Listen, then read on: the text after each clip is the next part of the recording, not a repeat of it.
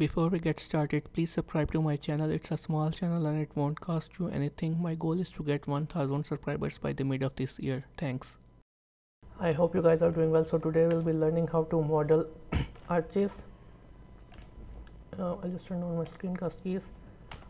Model arches into cylinders. So first we delete the default cube, then shift A, circle, and 7 to top view.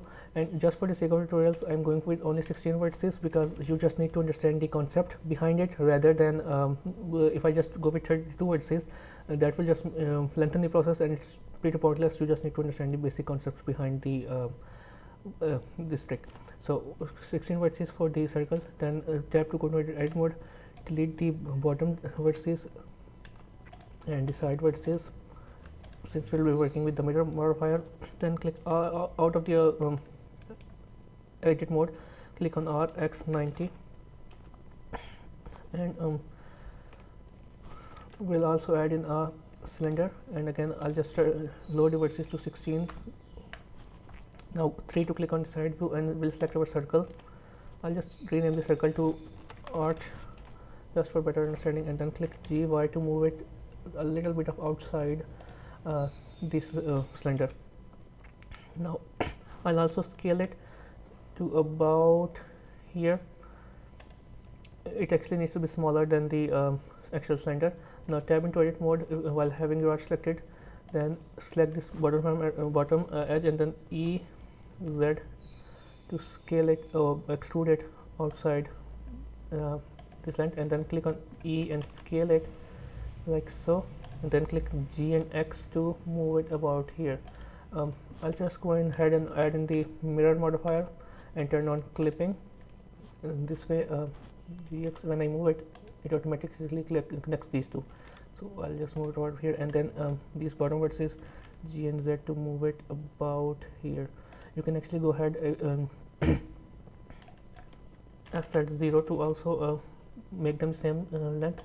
Same with this one, SZ 0, and maybe we'll just move these a little bit on the side. Okay, so for the cylinder I'll also just delete the top and bottom half. We don't need those faces, and Z wireframe, and I'll also delete the side vertices since we're going to using mirror modifier for it as well. Add modifier mirror. So now select your arch. I think our arch looks slightly thicker on this bottom edge, so SX to make it slightly thinner, and add the modifier while having your arch selected, and the shrink wrap modifier. And in the target object on surface, keep the basic settings, and on target object select your cylinder. So now we actually have it like so, and I can apply the shrink wrap modifier, and then select both of the objects. It doesn't matter because which object you select first, because both of them has the mirror modifier. So Control J to turn them into same object, and then tab into edit mode. Now select this and this vertices or any other vertices that basically is a problem, sort of like we don't need it, so delete that vertices. We actually need this vertices, so keep it, but you can go ahead and delete these vertices as well. So the trick over here is that this vertices needs to have an edge going around over here, this one over here and this one over here. So we'll click on Control R and add 3 loop cuts, and then GG to move them above, and then S and Z to make them closer like the vertices, and then GG again to move them a little bit downward. You can also go ahead and select Shift Alt to move the individual vertices, select the individual vertices, and then GG to move them down, and then Shift Alt with the same, and then GG to move them in the same place. So go into vertex select mode, and then you can shift select and then click on F to fill these vertices, and then also same with over here.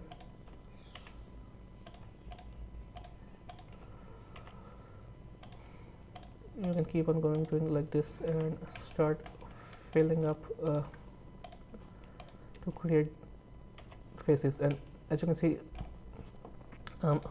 we can also we should also add in another loop cut over here, because as you can see from the top view it doesn't look good. So I'll just Control R to add in a vertices over here, and then center top view into G and move it sort of in the front.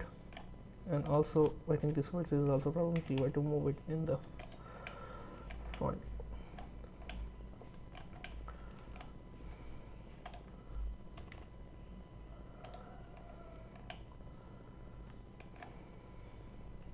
Okay, and now if I go ahead and shade smooth this, you can see the results are pretty damn good.